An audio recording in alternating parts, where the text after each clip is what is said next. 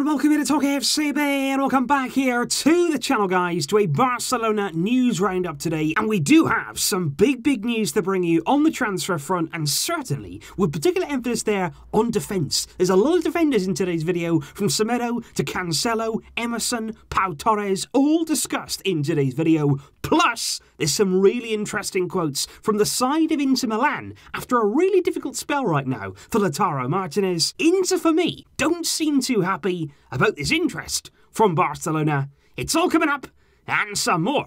Let's do this. And just to give you a heads up, guys, I am going to be working very closely over the coming weeks and hopefully the coming months with the app Flick. Now that, if you haven't heard of it already, is basically a chat room for football fans like yourself, like myself, and I'm going to be there in the TalkFCB Flick chat, and I pop in and out every single day. I speak with many of you guys, and I absolutely love doing that. And in particular, during games, it's going to be awesome. Tonight, we're actually going to be live during the Barcelona B versus Badajoz game. I'm going to be talking in there with all of you guys, so you can get involved in that and all of that good stuff in the description down below. It's free to download, and I really appreciate your support. And you will see the polls and all stuff like that appearing throughout the videos, and it just brings me a lot closer to you guys and gives me a lot more insight into what you are thinking. And on that subject, we did start here with sports cover this morning, which is basically the headline there: swap for the defence. And they focused there on a few particular deals. Once again, they're documenting Barcelona's big interest in Man City centre-back Eric Garcia, who has just 1 year left on his contract. And interestingly, they actually say that a potential swap deal between Barca and Man City for Semedo for Cancelo could help facilitate that deal, because Man City are known to be very big admirers of Semedo. They'd be happy there to receive him in an exchange deal, and that could help Barca in negotiations for Eric Garcia, with also, of course, Cancelo coming the other way, with Barcelona also in the past having admired Cancelo both at Valencia and Juventus. That's a story that is not going away. We keep hearing about this potential swap deal Semedo, we keep hearing about those exit rumours, and we're going to have to wait and see if anything comes of that, and especially with regards to Eric Garcia. Another right back we do have to discuss is Emerson, who we have spoken about before. Of course, he's currently co-owned by Barcelona and Real Betis right now, with Emerson set to spend just 1 more year with Betis before returning to be a full Barcelona player in 2021, which is all fine, looking good. But the problem is, with the Barcelona board, things are never that simple, are they? They're always going to throw a spanner into the works. They're always going to complicate things, and that's what they may do once again here with Emerson, because there have been quite a few reports now coming out over the past week or so linking Emerson with a move away from Barcelona, with AC Milan really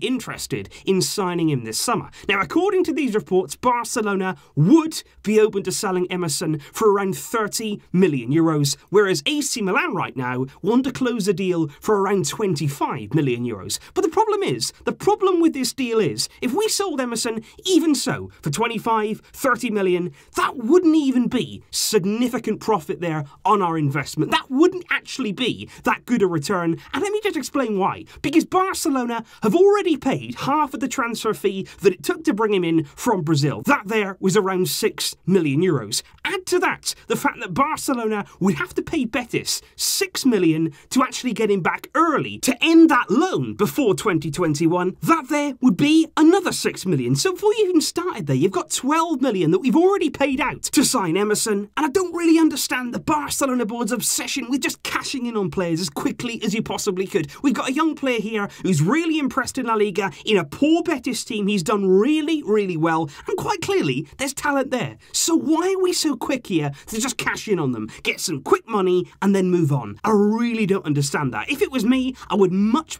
rather Emerson stay at Betis, another season there in La Liga. He can continue there to develop, to grow as a player, and then in the summer of 2021, I'd rather sit down and then weigh up our options. See if he's ready to join the first team. If he's not, you can look into other options. But let's just wait another year. Leave him on loan at Betis, and then in 2021, we should have a brand new board to deal with it. Another defender in La Liga that we simply have to discuss is none other than Pau Torres, the young Spanish centre-back who's received some pretty serious links to Barcelona, not just recently, but over the course of this entire season, having also been linked there at the start of the year. I've seen a lot of their games over the course of the season, and he's really impressed me. He is a good player. Just 23 years old. He's a left-footed centre-back, which is certainly worth mentioning, given that we already have Longley and Titi on that left side, but is that still going to be the case going into next season? And I've got to say, one of his best assets for me is playing out from the back. His composure on the ball, his poise, in terms of building up play, he's happy to step out. He's happy there to play passes into midfield, to take risks, and he's been absolutely brilliant in that Villarreal team. He's 6'3" tall. He's a tall guy, strong, but by no means slow either. And even though against Barcelona recently, it's safe to say he didn't have the best of night. He, of course, got the own goal there instead of Griezmann prodding it into the back of the net. It wasn't ideal for him, but I think certainly, looking at his quality, looking at the talent he has, he's still young. He's going to be at the heart of Spain's defence, I feel, for the national team for many years to come. This season with Villarreal, he's played 34 of their 38 games in La Liga this season. He formed a really good partnership there with Raul Albiol at centre-back, which helped Villarreal into 5th to qualify for the Europa League. And like I say, he has been linked to Barca before, but in particular, this new report here comes from Rack One, who say that Pau Torres is a name the club are very much aware of. And if they were to strengthen the centre of the defence this summer, if we were to go out and sign a centre-back, there is Eric Garcia. He is our number one option. But also at the top of that list, Pau Torres. He's also a player that the club are very keen on. But Rack One do say Villarreal want to keep their man. They just brought in Unai Emery as the coach for next season. They want to have a push there in the Europa League, although Pau Torres does have a 50 million buyout clause in his current deal, so that if Barcelona really do rate him that highly, and if we are serious about strengthening our defence, there may be some room for manoeuvre. But we do now have to move on to Lautaro Martinez, because I have to say, recently, it has not been good going. It's not been easy going for Lautaro Martinez since football returned. Because I've spoken about this before, he hasn't exactly hit the ground running since football came back. 11 games since the return, Lautaro has managed just 2 solitary goals for Inter Milan, with the Argentine striker there struggling to pick up exactly where he left off earlier on in the season, when he was red hot in front of goal. And I have to say as well, in his last 3 games in Serie A, no goals at all. He was actually taken off during Inter's draw with Roma. He was on the bench just yesterday against Fiorentina. And recently, there has been a bit of a question about Lautaro. Is he distracted? Is his head here being turned by Barcelona? And Lautaro actually is very much aware of that talk. Before Inter's game yesterday against Fiorentina, Lautaro came out and said on Inter's official club channel, he said, "I'm a guy who always fights." He said, for goals for the team, for the happiness of the fans, I will always try to give 110% for this club, for all of the people who love it, for the Inter shirt. He said, Conte has given me confidence. It's very important. It's fundamental for a player. He said he's worked on every player's mentality at the club. I really appreciate Conte. Every day, he makes us grow. So Lautaro Martinez there, batting away the speculation that he isn't focused on Inter. He still believes that he's very much focused on the task in hand and still fighting for the Inter shirt. But I've got to say, after their draw yesterday against Fiorentina, when Lautaro failed to make an impact coming off the bench and Inter failed to make a breakthrough in the game, I think Conte is getting pretty frustrated. I think, looking just beneath the surface here, he does appear to be getting very angry with these Barcelona links. When he was asked there about Lautaro and exactly what his situation is, he responded as follows. He said, "We're talking about a 22-year-old who didn't really play much last season. He's made his mark this term, but he still has a long journey ahead of him. It's a growth process that he needs to go through. Lautaro is not the complete package yet." He said he can alternate positive and negative moments,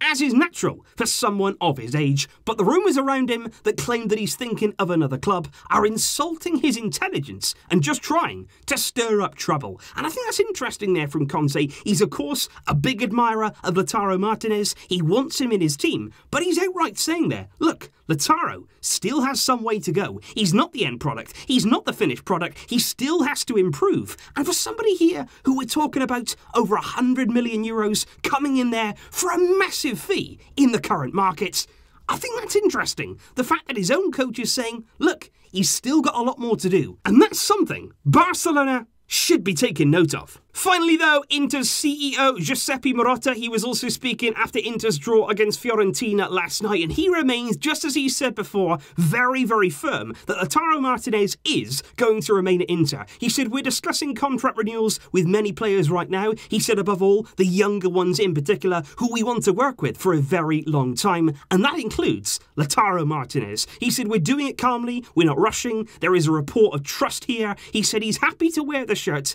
and at the opportune moment, we will evaluate his future. And that right now is the latest on Lautaro Martinez. He remains focused, he says on Inter. Conte, I think, is getting frustrated, whereas Inter's CEO still believes Lautaro will remain at the club. What do you think?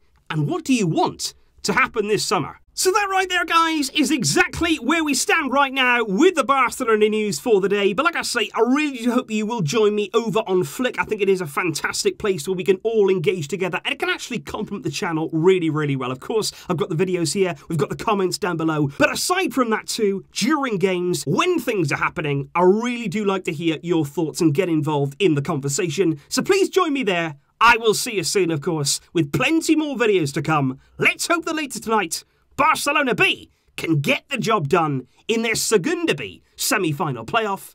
I'll see you soon. But until next time, as always, Visca el Barça.